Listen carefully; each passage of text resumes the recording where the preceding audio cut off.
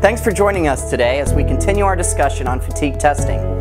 In our previous fatigue testing video, we discussed a few of the most commonly asked questions we often hear from our customers regarding their fatigue testing. As promised, today we're going to address many of your questions regarding SN curves. We'll take a deeper look at how we generate SN curves, plot test results, and ultimately interpret test results in order to provide customers like you the actionable data required to accomplish your material or product development challenges. When performing high cycle fatigue testing, results are typically displayed as an SN curve, also known as a fatigue or Wooler curve. For August Wooler, one of the most influential figures in helping to develop our understanding of material fatigue. Here's an example of a typical SN curve, where S, the cyclic stress range, is plotted on the x-axis, while N, the number of cycles to failure, is plotted on the y-axis using a log-log scale. Thanks, Elise.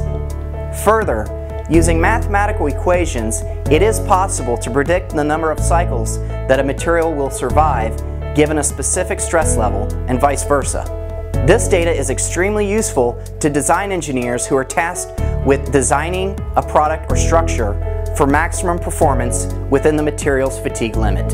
Now that we understand more about what an SN curve is, let's talk briefly about how ACCUTEK project engineers generate these curves.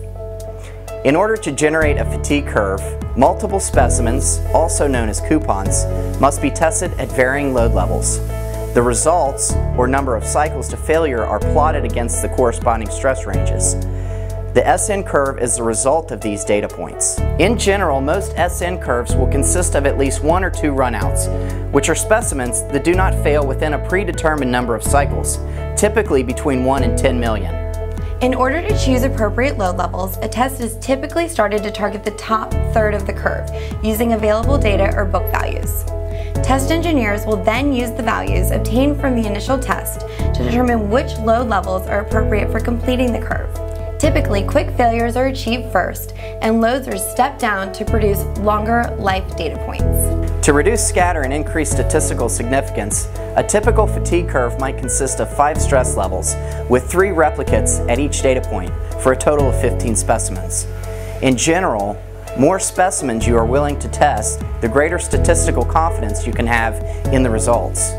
Fatigue curves for medical devices typically consist of 6 test specimens with 2 targeted runouts. Fatigue testing for SN curves can be a time-consuming process.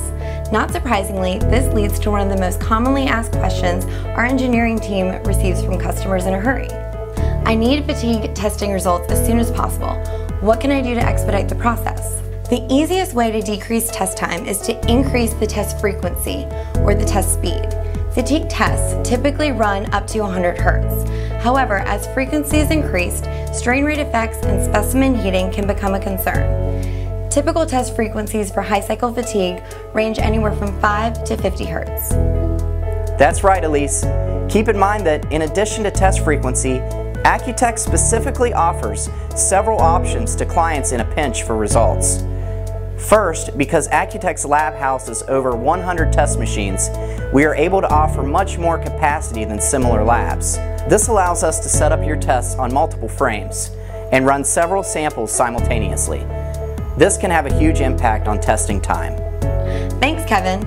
In addition, ACCUTEK offers expedite delivery options for test reports, pushing your project to the top of our priority list. You're right, Elise. Also, before we wrap up, it's worth noting that ACCUTEK's team is known for our commitment to providing customers with the most convenient options at all times, even for those time-sensitive projects. That's all we have for today. We hope that you found this information helpful. Don't forget to stay tuned for the final video in our fatigue testing series.